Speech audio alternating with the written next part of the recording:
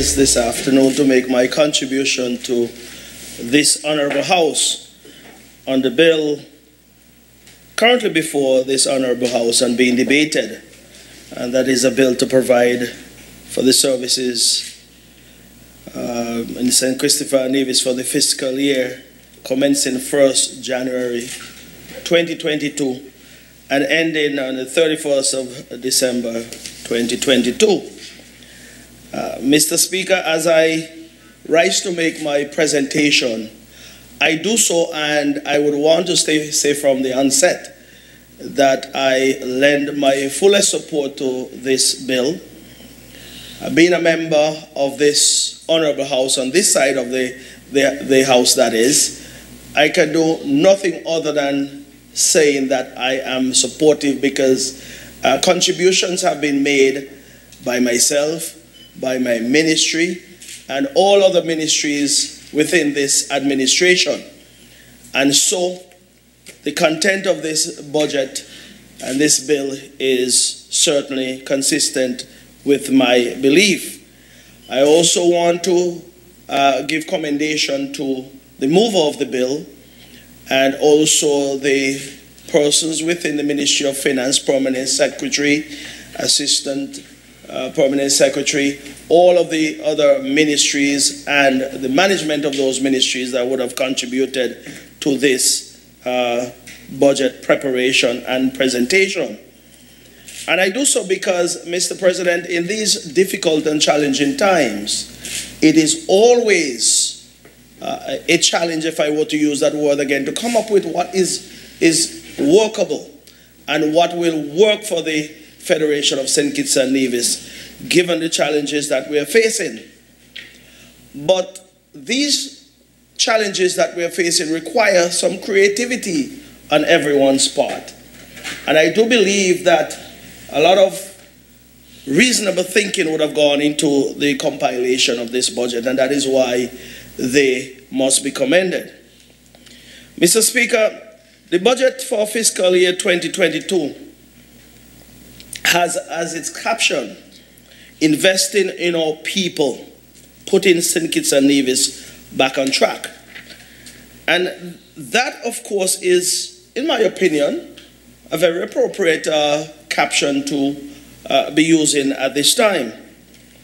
And I will say to you, Mr. Speaker, that never before in the history of this federation, and this is a relatively young federation, Mr. Speaker, never before in the history of this federation have we had to deal with the type of challenges that we have to deal with in 2020, 2021, and even going beyond this point in time. And that is why this particular caption encompasses exactly what we are facing today. Investing in our people, Mr. Speaker, in my opinion, brings into focus the caring nature of this government. You understand, it is about people, and everything that you have heard thus far from this side of the aisle is about people. And you know, if I may just say at this point in time, Mr. Speaker, I have heard about people matter more and people matter most and that type of thing. As a matter of fact, I don't want to knock a Calypsonian who would have said that people once used to matter more. And that might be true. But this budget, Mr. President, has taken the entire thing a step further. And we are saying, and we have been saying for a number of years, that everything that we have done as a government, as an administration, is about people. So it therefore suggests to me that we have gone beyond the point of people mattering more, but people matter most to this government. People matter most to the government that I'm a part of on the island of Nevis. And we have been saying that for years. And when you look at this budget, which is people-centered, then it tells you that people has to matter most in what we do and what we say. As a matter of fact, this pandemic has certainly brought us to a point where that is rather apt at this point in time, where people definitely matter most. And that is why I want to commend everyone once again who would have been responsible for putting this budget together. It certainly addresses the needs of the most vulnerable among us. The most vulnerable persons among us have been captured in this budget. And indeed, Mr. Speaker, people matter most will continue to be borne out in our actions and in our debates and dialogue. People will continue to matter most. Mr. Speaker, spend some time on people matter most because this pandemic has not been an easy one for all of us as a people.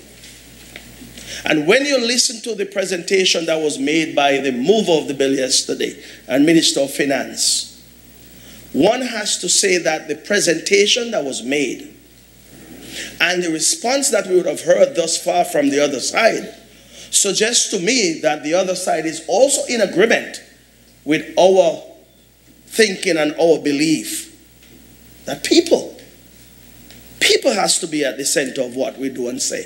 Mr. President, this government has certainly demonstrated that it cares. Why I say that?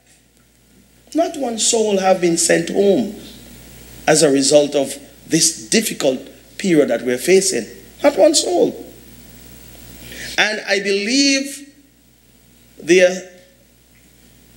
it was said yesterday that the head of the household, for example, is important to our thinking, our belief, and our decision-making process. Everyone in any household here in St. Kitts and Nevis are important to all of us, whether you're working or whether you're not.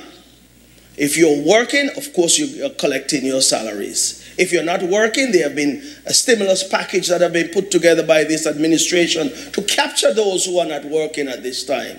Not everyone, but as many persons as possible. But let us think about it, Mr. Speaker. Imagine, head of a household was sent home by this government at some point. Imagine, just imagine. It hasn't been done, but just imagine. That head of household, the only person working, you have, for example, 1, 2, 3 children. Just imagine sending home that man or woman, whomever, put them on the breadline. Just imagine that they have been sent home and being unable to provide for their family. Just imagine. And if it is that head of household has to pay all of the bills, have to pay the mortgage, have to send their children to school, and you send them home, it multiplies their difficulty or their difficulties. And that is why I come back to what I said as I started. That is why it is important to note our stance as a government. We believe in people. We put them front and center in our decision-making process, and that is why no one was sent home. And that is why, Mr. President, Mr. Speaker, we have to continue to ensure that our people are taken care of. But not only that, Mr. Speaker, the case was made this morning. I didn't hear anything about pensioners. Well, not even pensioners were affected. As a matter of fact, pensioners can go to sleep at nights, comforted by the fact that this caring government has ensured that irrespective of the financial difficulties, they continue to collect their pension. And it's by law. But not only that, the law is what it is. It applies to Antigua too. But I understand persons there have been having challenges in collecting there in Antigua, but not here in St. Kitts Nevis.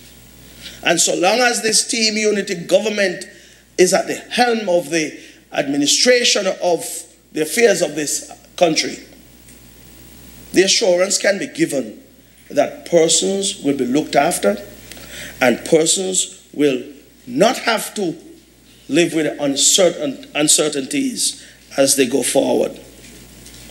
Mr. President, this government has continued to undertake various infrastructural development and projects, even though there have been difficulties. We continue to do so because of the management of the finances and the affairs of this federation. And I'm proud to be a part of this particular cabinet at this time, this administration, because all of us sit together as a cabinet and we look at the difficulties that are before us.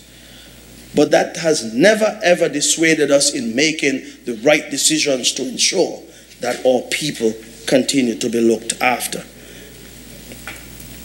Mr. President, I want to look at some of the things within my ministries. Before I get there, though, I want to say to you, Mr. Speaker, sorry. I keep saying Mr. President, but understandable. Understandable, that's right. It's understandable. Yeah. But, Mr. Speaker, I want to say to you that we continue to perform as a government. That is what we are elected to do. And that's what we continue to do. Mr. President, I want to say at this point in time that when I became the minister responsible for agriculture, fisheries, and marine resources, there were challenges. It was June of 2020. Challenges not only with the pandemic that we were facing, but challenges on a whole within the ministry and departments that were entrusted to myself and the team that I'm privileged to lead. And while I say team, I see members of my team here. I see the Permanent Secretary, Mr. Ron Dublin Collins would have come, and my assistant there at the ministry. And I thank them for coming. The reason being, the support is needed, and the support is good. And I want to say at this juncture that I've had tremendous support from my team there at the Ministry of Agriculture, Fisheries, and Marine Resource. And teamwork, as they say, make the dream work. And we've had tremendous support among us in the ministry, and there have been collaboration, and we've been cohesive in our approach to revitalizing this sector. The sector would have had its challenges over the years, but we have never used those challenges as excuses. We've always faced our challenges head on. And Mr. Speaker, that is why I believe, as I go through my presentation today, you would realize that we have had some tremendous successes over the last year. And of course, we'll lay out our programs going forward, plans and programs, that is, to ensure that we continue to, for the lack of a better term, keep the momentum in agriculture. Keep the momentum, because there is some momentum at this point in time.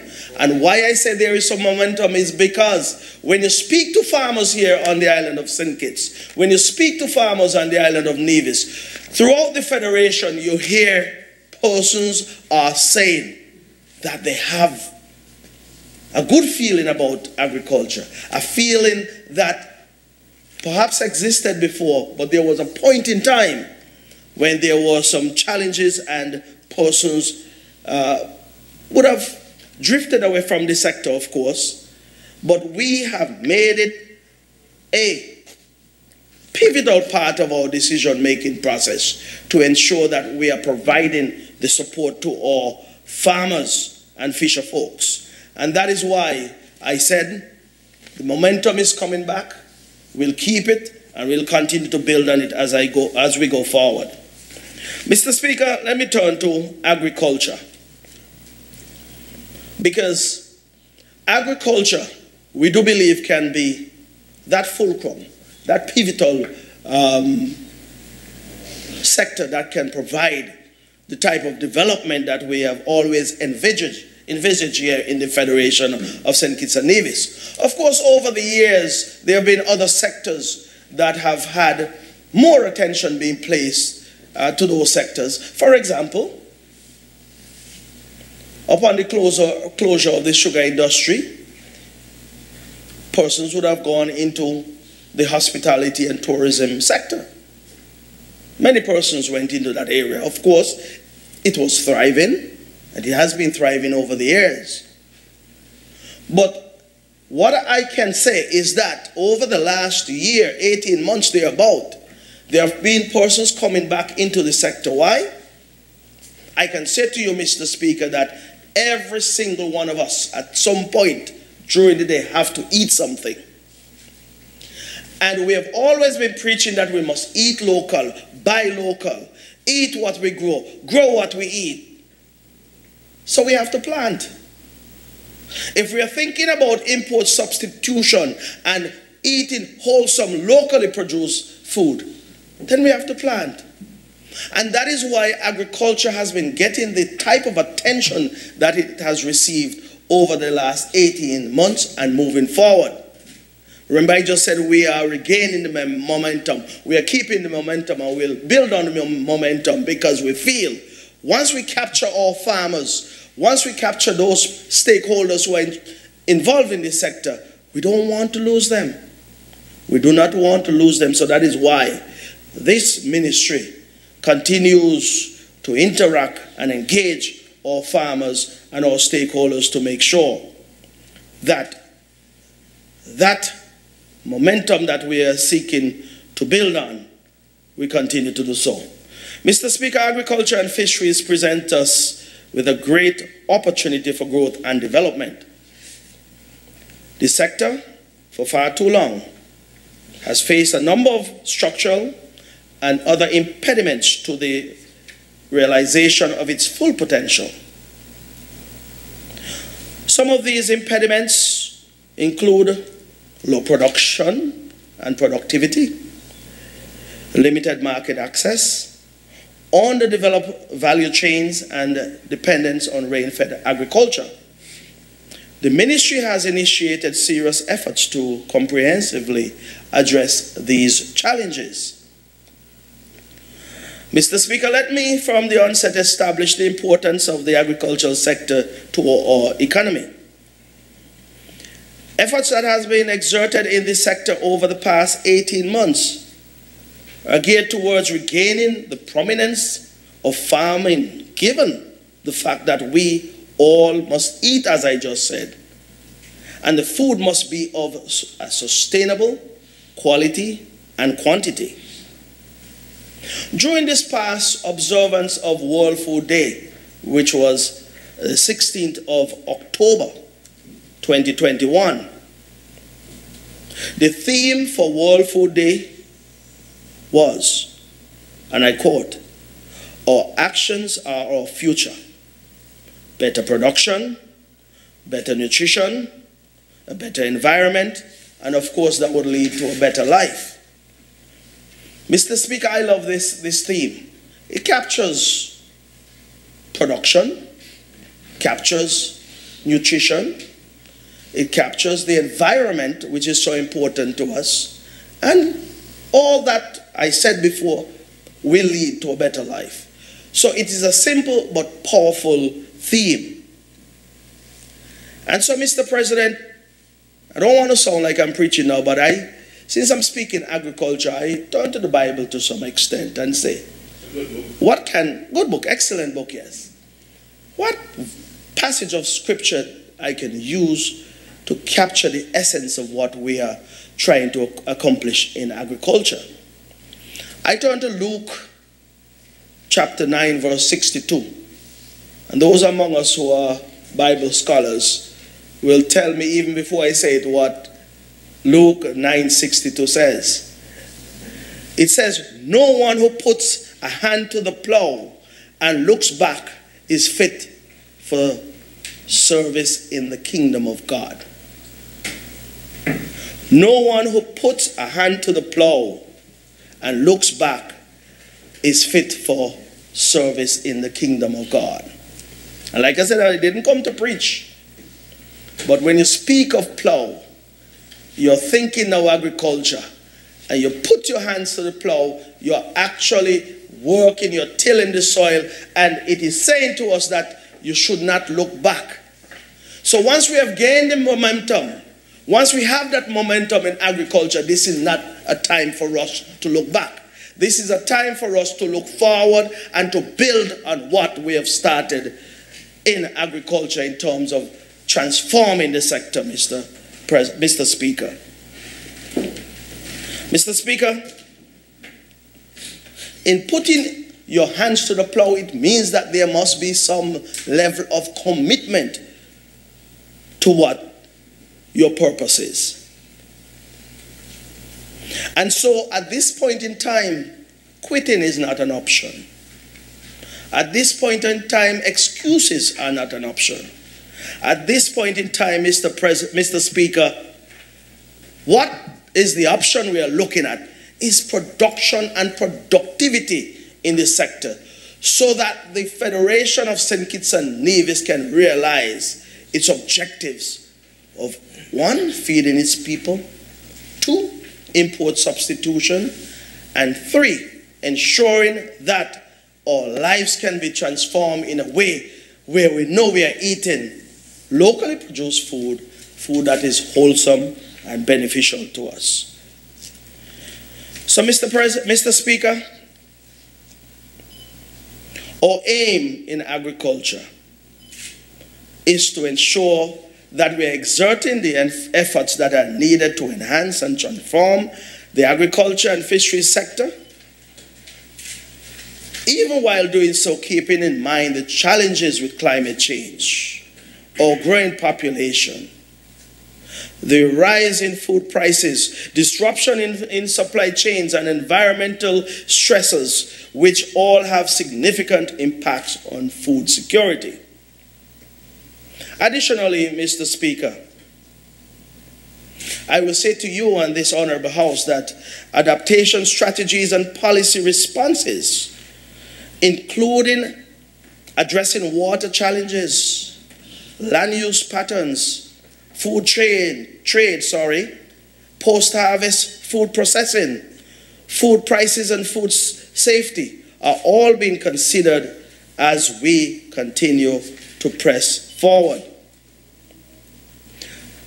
I will go on, Mr. Speaker, and say to you that the ongoing training and investment in the sector are strategically targeted towards the promotion of sustainable agricultural technologies and methodologies, building resistance to shocks or resilience to shocks, and ensuring increased production in crop, livestock, fisheries, and agro-processing.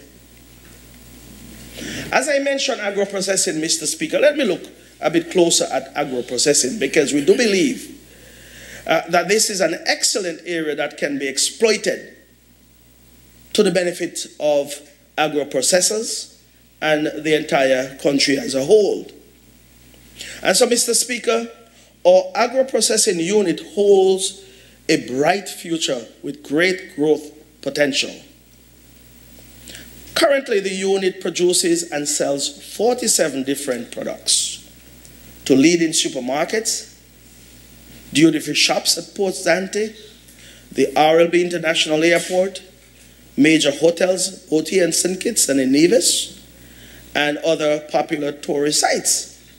The income from the sales of these products provides support to the unit, which helps in its sustainability.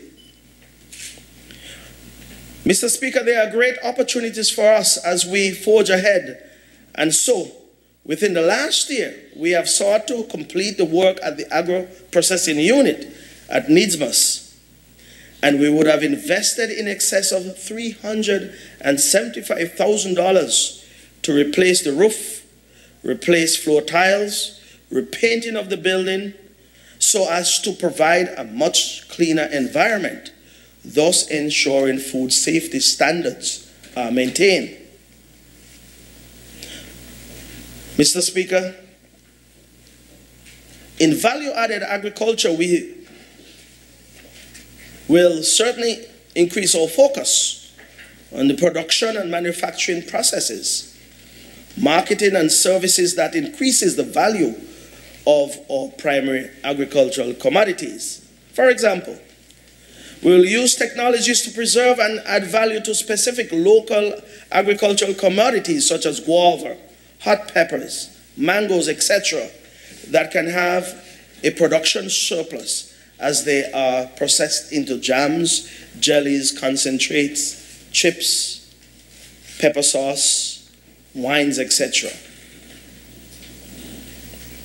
We will also continue the processing of raw traditional commodities such as cassava and banana into flour for the production of baked products such as bread and pastries. As I mentioned before, Mr. Speaker, we see great value in this particular area in that it can certainly provide employment opportunities. Additionally as well, it can provide great opportunities for the establishment of small businesses that can and will be achieved through a value-added system as it generates higher return, allow for the penetration of new markets and potentially high-value market, that is, and extend the production season.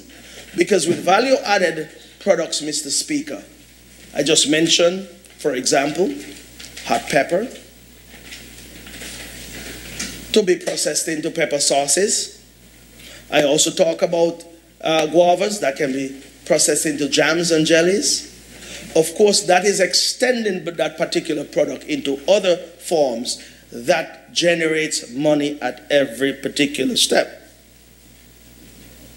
So, Mr. Speaker, during the upcoming fiscal period of 2022, some of the objectives of the agro-processing unit will be to provide training and technical assistance to our agro-processors and the creation and expansion of small and medium-sized agro-processing enterprises. As I said before, I do believe that this area provides us with a golden opportunity to provide additional employment and the establishment of businesses. So the agro-processing unit will also focus on product research and development for the transformation of local produce into value-added agricultural products, as well as the transfer of technology for agri-business development.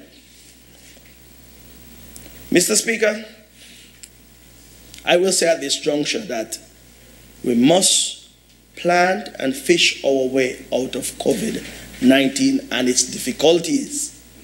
And why I say plant, I have always stressed plant. And if you plant something today, plant some more tomorrow, or plant the day after. I am just insisting and imploring our people to plant something, whatever it is. And I always say as well that you may not reap anything in a year or in 2 years' time. But here's the interesting thing. Many of the trees that we now reap a bountiful harvest from, we didn't plant them. I'm talking about mango trees, for example, jelly, or coconut trees. Many of these trees that we reap a bountiful harvest from, we did not plant them. Someone would have planted them for us or before us. And if we are thinking about sustainability, if we are thinking about food security going into the future, what we do now will impact the future of this country. And that is why I insist that we must plant and plant some more. And I did say we have to fish our way out of these challenges that we face with COVID-19, but it must be done in a responsible and sustainable way. That is why the Department of Marine Resources will continue to provide the assistance to our fisher folks to ensure that all that is done in the fishery sector is done in a sustainable way. Mr. Speaker, in order to ascertain what we have done over the last 12 months, it is good to look at data, because data help us to plan. Data give us a perspective, or some perspective as to where we are, what we have accomplished, and where we should be heading to. So I'd like to look at some of the data that we would have collected over the last 12 months at least, or to be more specific, up to October of this year, from January to October of this year. And these data, Mr.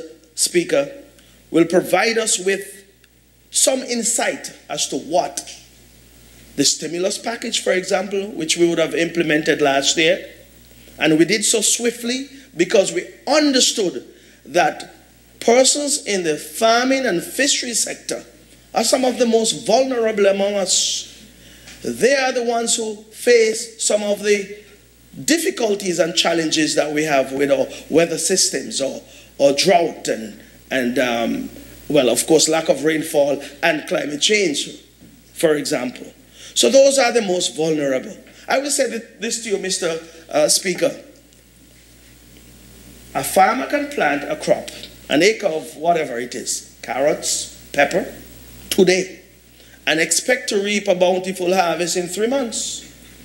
Something happens along the way. It is infested by pests or certain diseases, or predatory larceny, which is a major issue as well. And they lose the entire crop. So their efforts would have gone in vain. And that is why I say they are the most vulnerable among us. Mark you, when they make money, they don't want to appear as if they make money. They don't say. But I know for sure there are times when I sympathize and empathize with our farmers, because there are certainly times that they are exposed to some of the challenges and difficulties out there. But the numbers that I'm going to present to you, or the data that I'm going to present to this Honorable House, Mr. Speaker, speak volume to some extent. So here we go. Let me start with fishery, the fishery sector. Fish landings for the reef and demersal species, and these include snappers, hine, butterfish, etc., doctorfish, for the period January to October 2021 amounted to 370,610 pounds, with an overall landed value of $4,02,280. And I'm speaking Eastern Caribbean dollars. This represents a 12% increase compared to the same period in 2020, where fish landing amounted to 329,740 pounds, with a value of $3,737,710. Mr. Speaker, the increase we will submit was attributed to the provision of resources like fish trap, wire, made available through the COVID-19 stimulus package for the fisheries sector to target reef and demersal species. So there you go. You asked about the impact of the stimulus package. That is one example. And I'll go on further, Mr. Speaker. Fish caught in the coastal pelagic fishery. This includes ballyhoo, gar, jacks, etc. amounted to 46,350 pounds, with an overall landed value of $376,500 in January to October of 2021. Unfortunately, or to our disappointment, this represents a 19% decrease from the same period in the year 2020, where fish landing were 57,470 pounds, valued at $493,300. But however, Mr. Speaker, this decrease can be attributed to the reduction in the fishing effort by our fisher folks using net fishing gear. The coastal pelagic fishery is dominated by elderly fishers who are leaving the industry because of the inability of their bodies to take the rigors of the ocean environment or due to their mortality. Therefore, the younger generation of fishers require additional support from the ministry, and we intend to engage in training of these younger fisher folks to teach them how to mend these nets and basically how to utilize that particular skill to ensure that we can see some increase in these numbers come 2022. So that is an area that requires some attention, and the ministry is prepared to do so. Mr. Speaker, fish caught by the ocean pelagic fishery, I'm speaking of tuna, marlin, swordfish, mai, etc., amounted to 38,970 pounds, with an overall landed value of $473,500 from January to October of 2021. This represents a 35% decrease from the same period of 2020, where fish landing in this particular area was 60,130 pounds, valued at $729,460. Mr. Speaker, the decrease can be attributed, and we can safely say it was as a result of the reduction in the number of fishing aggregate devices, or FADs, which then resulted in the decreased fishing efforts from our fisher folks between January to August of this year, 2021. Additionally, we can also say that there was a decline in the demand for these type of fish because of the difficulties that COVID would have posed to the tourism industry. However, the Department of Marine Resources is supporting the deployment of FADs. We would have deployed a FAD, or our first FAD, in the North Atlantic on the 17th of September. And of course, this was done with the assistance of folks in the fisheries sector. So at least there's some coordination and some collaboration between both the Department of Marine Resources and the persons who would be impacted by the deployment of this particular FAD. We intend to deploy more FADs over the fourth quarter of this year, Mr. Speaker, because we are seeing an increase in the demand thus far for coastal pelagic fish as the tourism sector rebounds, as our hotels and restaurants see increased demands for this type of fish. We will see increased returns for fisher folks as well. So we'll see over the fourth quarter some improvement in those numbers, and those will be reported accordingly. So those are two areas that show some decrease, Mr. Speaker, but from here on you will hear more about increases. For example, the total landing for conchs fishery amounted to 72,990 pounds, with an overall landed value of $729,900 from January to October 2021. This represents a 16% increase from the same period in 2020, where conch landing were 62,920 pounds, with a value of $629,200. The increase was attributed to an improvement in the fishing effort as a result of the relaxed restrictions that were in place up to a certain point in 2021.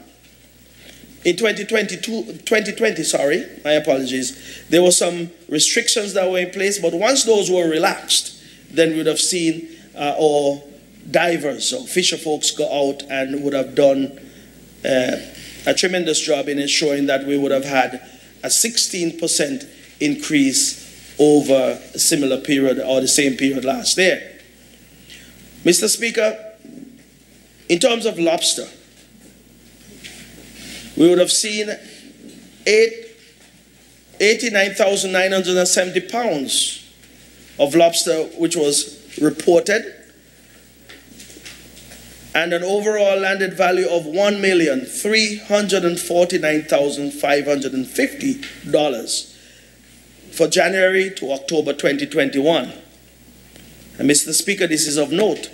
This represents a 134% increase from this previous period of 2020, where lobster landing were 38,520 pounds, valued at $577,800 $800, just over $500,000. But, of course, as I reported, between January to October of 2021, we would have seen an overall landed value of $1,349,550, and that is for just about 89,970 pounds of conchs. This is phenomenal, Mr. Speaker. And we attribute this increase to the provision of resources such as fish trap and wires, which were made available once again through the stimulus package that was offered through the fisheries sector. Mr. Speaker, in terms of overall fish landings, we saw 618,890 pounds of fish that was landed over the period under review, that is January to October of 2021. This amounted to $6,931,730. Of course, this represents a 13% increase from the previous period in 2020, where fish landing was 548,780 pounds, valued at $6,167,470. Therefore, Mr. Speaker, what is obvious is that the most significant increases were seen in the reef and demersal fishery and also the lobster fishery. We are pleased with this, Mr. Speaker, because these numbers, in my opinion, and the opinion of my ministry, can only get better as circumstances continue to improve here in the Federation of St. Kitts and Nevis, and as the demand increase for fish and fish products. This, of course, we believe will lead to an improvement in our food security, sustainability, and the nutrition security that we are seeking to accomplish. So, Mr. Speaker, that is the fisheries sector. I want to move to the livestock sector, or the livestock production here in the Federation of St. Kitts and Nevis. Now, during the period January to October 2021, the combined dollar value of crop and livestock production rose by about 17% when compared to the corresponding period in 2020. And Mr. Speaker, let me be clear, I'm spending time on these numbers because they are important to the discourse. Because once you would have invested in your people, once you would have invested in these sectors, you look for returns. You hear about return on investment? These are the returns that we are looking for. And that is why over the presentation of the budget yesterday, you would have heard there are increased monies that have been, increased monies that would have been placed into this particular ministry and sector so as to bring about the transitional results that we are seeking to accomplish.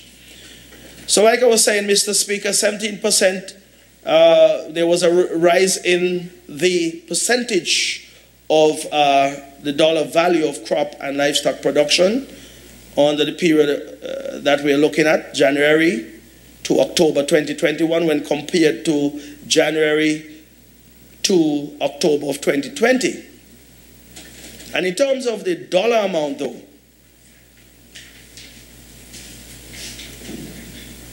we would have seen an increase of $9.2 million that was realized from crop and livestock production in 2021 as against $7.8 million in 2020. Now, these numbers, in my opinion, are excellent numbers. These numbers can only get better.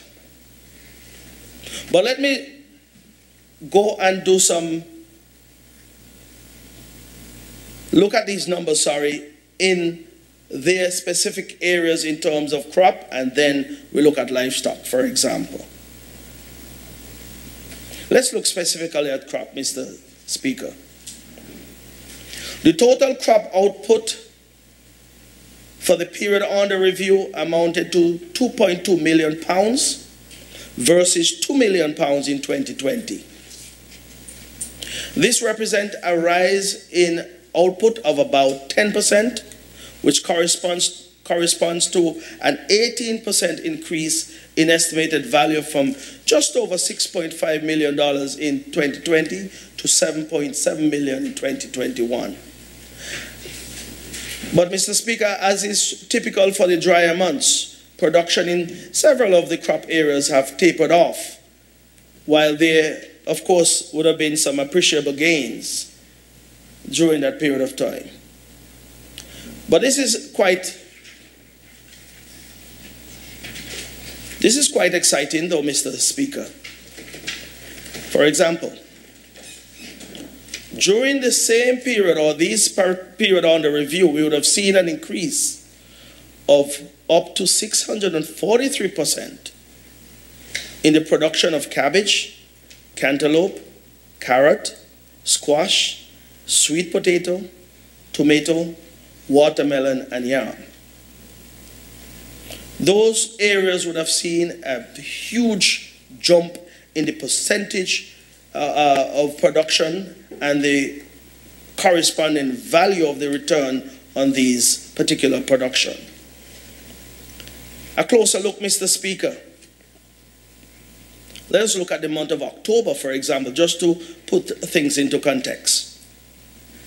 In October, there was an increase of up to 150% in the production of cantaloupe, cucumber, peanut, pumpkin, squash, sweet pepper, sweet potato, tomato, and watermelon, as compared to the previous month of September. Pumpkin, of course, was the best performing crop for the month of October. Pumpkin would have realized 66,150 pounds was reported, a 150% increase compared to 26,460 pounds in September. Mr. Speaker, when we hear that nothing is happening in agriculture, when we hear that agriculture is not going anywhere, some people use those taglines. The number is in the details. The details is in the numbers. The numbers don't lie. The numbers speak volume to the effort that we have placed into agriculture here in the Federation of St. Kitts and Nevis. So, Mr. Speaker, in this period of achieving agricultural transformation in the Federation, we are addressing transformation of our agri-food system and moving away from a high prevalence of subsistence and small-scale farming to high productivity as to bring about food security. Thus, our policy reform is essential to help this agricultural transformation that we speak so glowingly about. We must no longer lag behind and use the opportunities afforded to us to advance our agenda for greater food security. Mr. Speaker, despite the great challenges we face, we have forged ahead with our plans to increase production in this all-important sector. Overall production performance is still positive despite multiple challenges experienced throughout the year. The additional resources made available through the Farmer Assistance Program and the ongoing support of the ministry continue to help farmers enhance their operations. Mr. Speaker, our Farmer Assistance Program is designed to support farmers in their efforts to improve agricultural productivity, expand their production, and ensure a stable supply of produce. To date, Mr. Speaker, 220 farmers have applied and received assistance with the provision of 1. Building materials for construction of water harvesting sheds, farm storage sheds, bathrooms and farms, construction of pens, and, of course, fencing materials. 2, agriculture inputs such as seeds, chemicals, fertilizers, ground cover, plastic mulch, drip, irrigation system, etc. 3, oilers for tick control. 4, tagging machines and tags. 5, materials and wire for construction of structures for feral control. Mr. Speaker, as I speak of feral control, we're speaking of feral predators such as monkeys and pigs. These continue to be a major problem in the sector, and they have a devastating impact on crop production as well. I said before that a farmer can plant an acre of peppers, tomatoes, or whatever the case might be, and expect to reap a harvest in 3 months or up to 6 months. And then this is one of the challenges that they would certainly face, where feral predators and other issues may arise. But in terms of feral predators, we continue to exert much effort in this area, whereby we continue to provide those persons who are in this particular area and assisting with the mitigation of the challenges that are faced here. We continue to provide wire and other construction material that are needed to construct traps and so forth. Mr. Speaker, moving on with the other assistance that we have been providing: land preparation, of course, medicine for livestock, wires, poles, ropes, and indeed, Mr. Speaker, these efforts have been well appreciated by our farmers. Moving along, Mr. Speaker, I want to touch on the FOIS extension of FOIS Outreach Center, because that area was somewhat dormant for some period of time. And when I say somewhat dormant, there was some production taking place. But the ministry have sought to undertake every effort to rehabilitate the area, to bring it under production once again, to ensure that we are meeting our targets, to ensure that we are moving one step closer towards food security and sustainability. And so, Mr. Speaker, we have engaged in a production program for roots and tubers in the FOIS area, and some 12 farmers have benefited from assistance at the FOIS Outreach Center. And as I speak further about the FOIS Outreach Center, in October, we would have empowered in excess of 20 farmers with land lease documents, Mr. Speaker. This has given them land tenure, and that has empowered them to the point where they can now go and plant with that level of assurance that no one will interfere with them in terms of their land or taking away the land, because they do have that lease that they can certainly use as one of those assets, or one of those things that can provide them with that level of comfort as they go about their production. This has never been done before, but we saw the need for this, Mr. Speaker, because we do believe that if we are stressing the importance of agriculture, stressing about the pivotal role that agriculture can play, we must support our stakeholders, and in this case our farmers, who are willing to plant and want to plant, and they must be provided with the necessary tools that they can use to do their production. So that land lease and land tenure that they now have in their possession is important to their future existence down there at the FOIS Outreach Center. And some good things will happen there, Mr. Speaker, because over the next year and beyond, we'll continue to have training there. We'll continue to have some of the implements and the seeds and seedlings that are needed by the farmers in the area. Remember, I just spoke about the root and tubers that we have invested in, and we're putting in place all of the necessary infrastructure to ensure that our farmers there at the FOIS Outreach Center are comfortable and are given the necessary support for them to farm, and to farm at a level that can be beneficial to all of us. Additionally, Mr. Speaker, 7 farmers from the Sandy Point area, from the Sandy Point farming community, are involved in the Farmers Feed School Training Program, which is designed to expand the root and tuber production system there in Sandy Point. All the planting material have been provided under this program to the participating farmers. And the value of this assistance that have been given is just over $500 million. To be more specific, $540,000. That is the value of the assistance that was given to those farmers there in the Sandy Point area.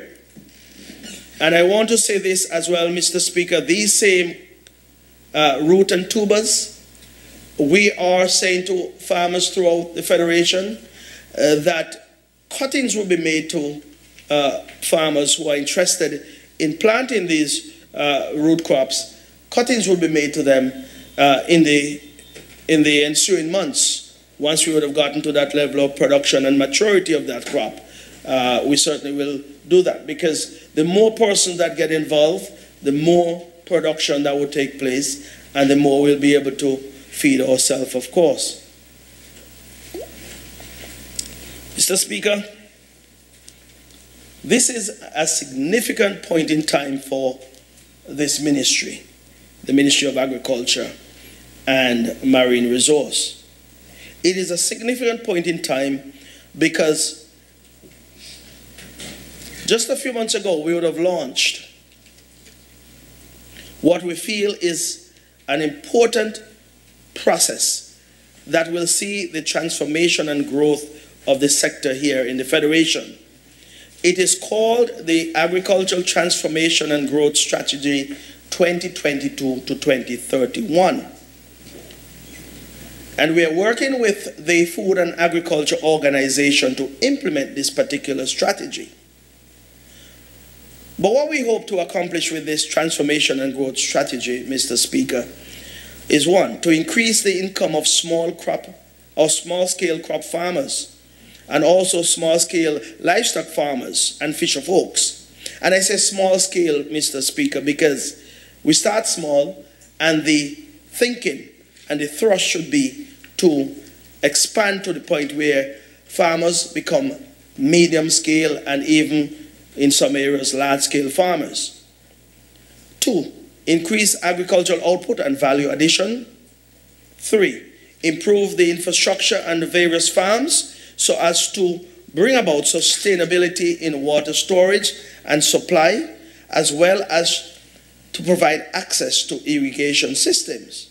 4, boost household food resilience. 5, strengthen research and innovation by using data to drive decision-making and performance management. 6, implementation of policies to mitigate against food system risk, such as food sustainability, climate change, pest and disease, and global price shock as well. So, Mr. Speaker, this policy, we believe, or this growth strategy, we believe, will seek to transform the sector. And it is my hope as the Minister of Agriculture that we will receive the support of all of the stakeholders, whether in the private sector, public sector, or farmers, fisher folks, vendors, agro-processors, academia, and all stakeholders who have an interest in seeing this sector realize its true potential. So we would all have to step up to the plate if we are to address the challenges that we face in this sector to bring about real and meaningful reform. In saying that, Mr. Speaker, I also want to at this point solicit the support and as well thank the various regional and international agencies that have given us support over the years. I'm speaking of the Republic of China Taiwan Technical Mission, right here in the Federation of St. Kitts and Nevis. International and regional agencies such as IECA, FAO, CARDI, We are certainly seeking their support as we implement this growth and transformational strategy that we are seeking to implement, because we do believe that their effort in the past and in the future will see us realize the potential that we are seeking to accomplish. Mr. Speaker, there's no doubt that the sector, or this sector, is highly vulnerable to climate change and increased incidence of natural disasters and other extreme weather events. But I am absolutely certain that once we are to implement this strategy that I'm speaking of, we will see the strengthening of the agricultural sector and the resilience to climate change and natural disasters. All these factors, I believe, can be addressed in this strategy, and that is why I reiterate once again that the support is needed by all of the various stakeholders in order for this strategy to be implemented and bear fruit. And therefore, Mr. Speaker, ultimately, our investment in this sector, I'm absolutely certain, will see the realization of employment creation, economic growth, poverty reduction, and overall national development. Mr. Speaker, if I may move on to our veterinary services. So I'm going to look at our livestock sector to some extent and report accordingly, as we would have seen some developments in this sector over the last year, or the period under review, which I am certain will be important to our stakeholders, or farmers, livestock farmers that is. Mr. Speaker, the veterinary division will continue to provide technical support to the livestock sector with a view to maintaining a healthy livestock population and to prevent the transmission of animal-borne diseases to humans through early detection. This division will continue to serve and increase its operations and efficiency as an early warning mechanism that will facilitate prevention and or establishment of transboundary animal diseases. Mr. Speaker, the veterinary division's mandate is to ensure the development of an efficient alert system that facilitates the early detection of animal diseases which are of economic importance or interest for public health, as well as swift intervention to limit their establishment. Thus, creating an environment in which livestock can thrive in the Federation of St. Kitts and Nevis.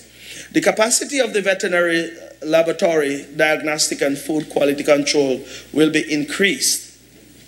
And so, Mr. Speaker, the work program for the livestock unit for 2020, let's look at that. The livestock unit for 2020, their work program will include 1, the training of livestock farmers in production and financial management. 2, the introduction of methods for the control of odor in poultry pens. 3, development of breeding programs for cattle and swine on farms and also at the Bayford Center for Excellence. 4, bringing farmers together to supply mutton and beef consistently to supermarkets as a collective body. 5, seeking out alternative feed sources for poultry and swine and experimenting on a rational grazing and rationalized grazing, and trellised grown legumes. 6, a program to manage access road to farms will be reintroduced, along with projects on paddock rehabilitation. And Mr. Speaker, these areas that I just mentioned, these 6 areas, along with other areas, will receive the full attention of the ministry over the ensuing year, so as to ensure that our livestock sector, an area that we are committed to ensuring that there is transformation in that sector, continue to see the results that are envisaged over the ensuing year. I want to touch quickly, Mr. Speaker, on the Bayford Livestock Center of Excellence, because I do believe that the Bayford Livestock Center of Excellence is a dramatic and significant transformation of some 183 acres of land into a livestock center of excellence, which will directly benefit farmers and the country as a whole. The program that will be undertaken there will see the establishment of breeding programs to maintain and support sustainable improvement in livestock production. It is an area that was dormant for many years, Mr. Speaker, and we have taken on the challenge to revolutionize that area. And I believe if one were to go there now, they would see that type of transformation that has taken place within a short year thereabout. It was dormant since I believe about 1993. So if persons who are old enough who would have worked there in the past or who would have visited that area in the past were to go there now, they will be amazed to see the transformation that has taken place. We'll continue to work on that area because we believe that the improvement of our breeding stock here in the Federation of St. Kitts and Nevis is important for us to ensure that we are providing healthy meat supply to our population. And the types of breed that we are working on there, Mr. Speaker, will certainly provide much more in terms of the density of the meat and the quality of the meat that will be produced by our farmers to the various hotels, restaurants, and consumers here in the Federation. Mr. Speaker, there's an area that the ministry is certainly about to address in the ensuing year, and that is the area of poultry or egg production. Over the years, Mr. Speaker, we have seen the establishment of the poultry sector, whereby the egg productions here in the Federation of St. Kitts and Nevis have gotten to a point where there is some sustainability and there is constant supply of eggs throughout the year, except, of course, during the Christmas and festive season. So the demands have been met over the years, and our poultry farmers must be commended, specifically our egg producers. But we have seen in some regards that there have been challenges to our egg producers, whereby persons who are not bona fide poultry farmers have received a license to import eggs into the Federation. We believe it is time for us to adopt a policy whereby only bona fide poultry farmers are allowed to import eggs into the Federation. Now, on the island of Nevis, we have sought to address that issue, and it is an issue that we'll look at here on the island of St. Kitts, so that the entire Federation can have some commonality in this area. I believe it's an area that requires the support of government so that we can continue to see the sustainability of that particular area. Egg production is important to the Federation, of course, and if we are to lend support to areas that we believe can provide that long-term sustainability, I think we should do so. So I do not believe that I'll be speaking out of turn if I were to say that we will address this issue during the course of this upcoming year. It is important to do.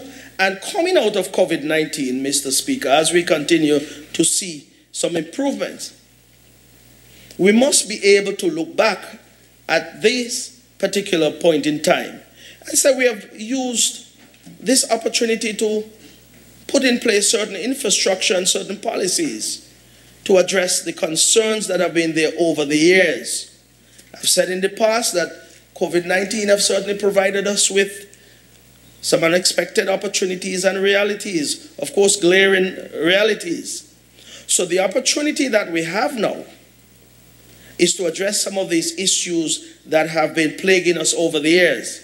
And that is why I do believe that it is important to address this issue if we are to build this particular area in agriculture, poultry, that is, because it is one that I do believe that we can see some sustainability, Mr. Speaker. So that is an area that we'll look at further as we go along. Mr. Speaker, let's turn to crop production.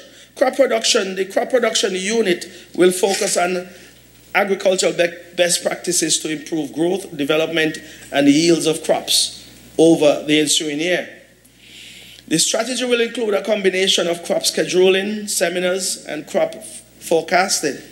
The current production system for crop farming, more specifically vegetable production, is over 80% rain-fed.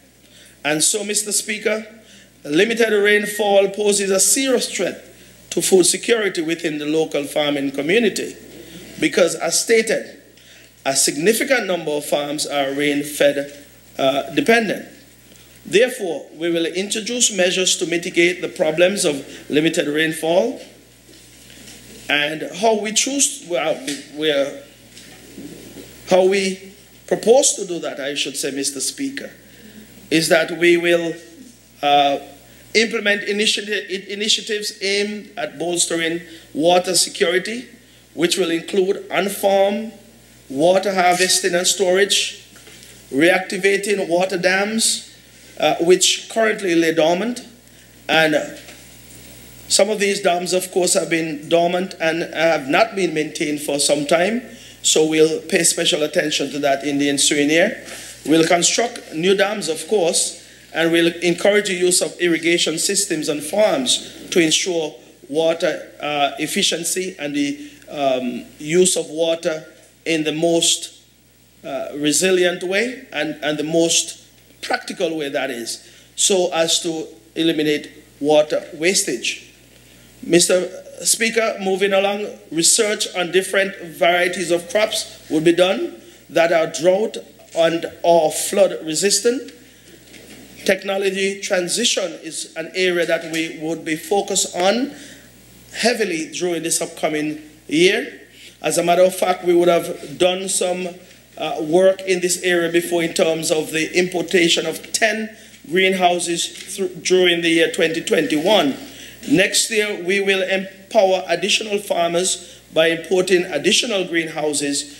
We do believe that greenhouse technology will play a significant and pivotal role in the overall development of the sector. For example, Mr. Speaker, a greenhouse that is 100 by 40, 100 feet by 40 feet, can provide the type of production that you will get in open field farming of about an acre. And indeed, open field agriculture lends itself to certain conditions that are not as impactful on greenhouse farming or that particular environment. I am very strong on this, Mr. Speaker. I'm very, it is an area that I have some passion about, because I do believe that based on the results we have seen from those who are engaged in greenhouse farming or that particular technology, I do believe if we were to have in excess of 30 farmers, for example, on St. Kitts, and 30 farmers engaged in Nevis with 1 or 2 greenhouses or even more, we can see the production of products such as lettuce, tomatoes, cucumber, even herbs and thyme. And then we talk about import substitution. That will be an excellent way to achieve such. I want to say at this point in time, Mr. Speaker, there was a point in time just about 3 months ago where there was some issues with shortage of tomatoes. Why? There were significant dry conditions in California, for example, which is the largest producing state or the largest producer of tomatoes in the United States. So with those difficulties, you had a fall off in production. We were not able to utilize that information and ramp up our production here in the Federation so as to make up for that shortfall. Persons who are engaged in greenhouse production, we will give them the necessary training to follow these trends and data that is available to them throughout the world to assist them in their production. So for example, as I'm saying, if you hear about these challenges in California, you would understand that I have a greenhouse or some greenhouses. Well, this is time for me to plant or produce tomatoes, for example. And the good thing is that in this condition, you're producing for 12 months of the year, non-stop. So it therefore means that you're able to satisfy your market demands, you're able to make money, which is the ultimate goal. And so, Mr. Speaker, over the next 12 months, we'll invest further in greenhouse technology, but we'll initially provide the training that is needed to our potential greenhouse farmers. So, Mr. Speaker, that is something to look forward to over the next couple of months. Technology and innovation in farming and the information and knowledge that is garnered must be the driving force behind agriculture if it is to realize the potential that we are speaking of. Mr. Speaker, moving right along, let us look quickly at our crop division. The work plan for our crop division at the outreach program include a variety of strategies to ensure that the full range of training services reach our farmers in all districts. I spoke about the Fisheries Outreach Center before, but I want to say again that at the Fisheries Outreach Center, we will certainly provide additional technical assistance to our farmers, training, and this will be the main center whereby these training and engagement in strategies that are going to be used to improve the sector will be done. We will work with our farmers to fully supply local demand for sure, once we are able to empower them to the point where they are producing. Mr. Speaker, how much time I have? I'm almost done. 12 minutes. 12 minutes more? Wow. Mr. Speaker, moving along quickly, just to report further on the policy and planning unit. This was a unit that we felt from the onset could play a major role in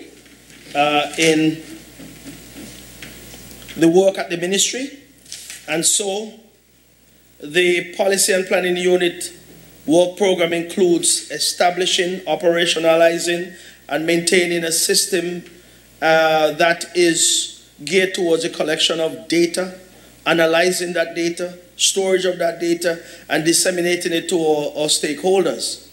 The unit will be responsible for the agricultural census that will be undertaken in the new year, 2022.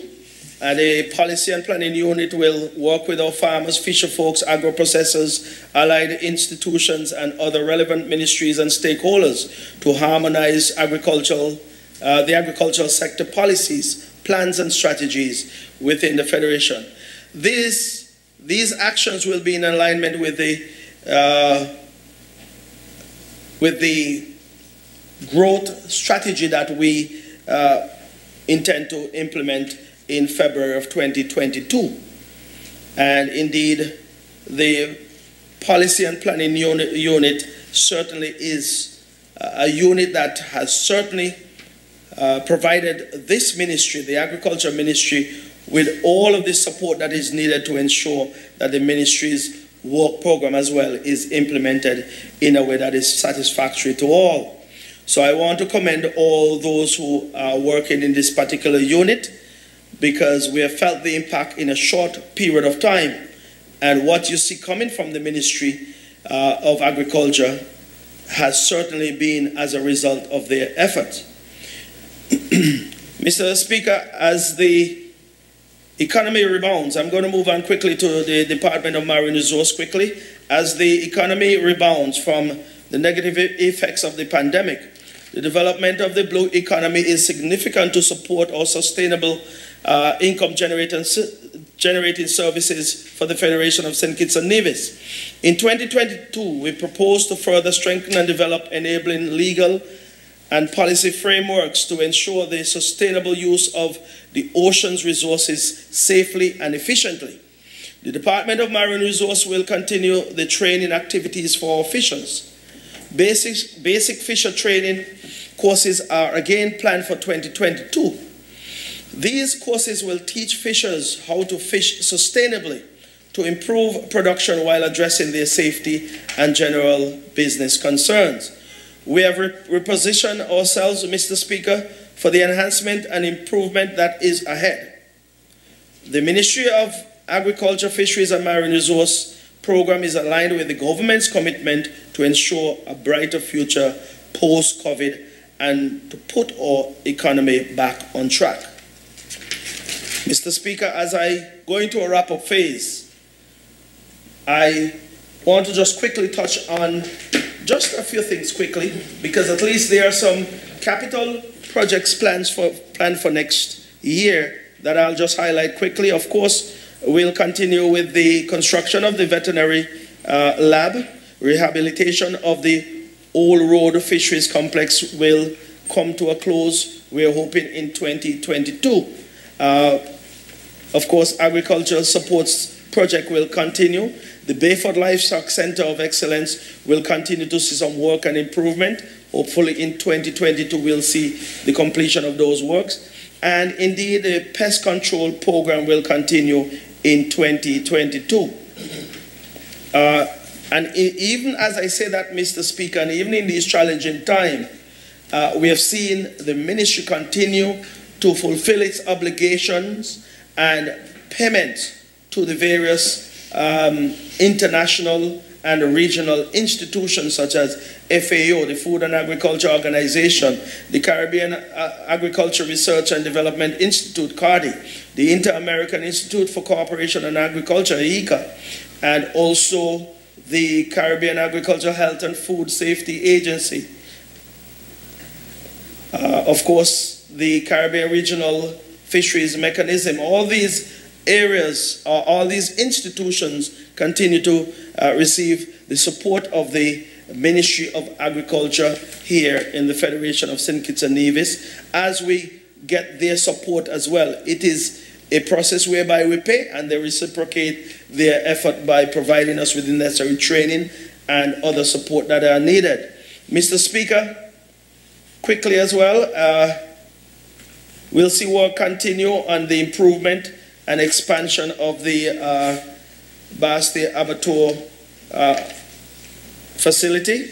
And indeed, throughout this year, we would have seen significant work done on the Bastia public market. It is indeed a wonderful sight to behold now, Mr. Speaker. I've heard of some glowing reports about the facility there. I have gone there and I am pleased with the aesthetics and the overall transformation of the Bastia public market and the services that are being provided there. And I want to commend all who would have been responsible in bringing that particular facility up to the standard that we can all be proud of. And while I'm at that, I will want to say as well and invite the entire Nevision and Kittitian public to the Bastia public market next Wednesday, the 22nd of March. Where am I going back to March? No, there's something about the 22nd of March, I remember now. But the 22nd of December for a night market. It is something that we started last year, December, under COVID conditions, Mr. Speaker.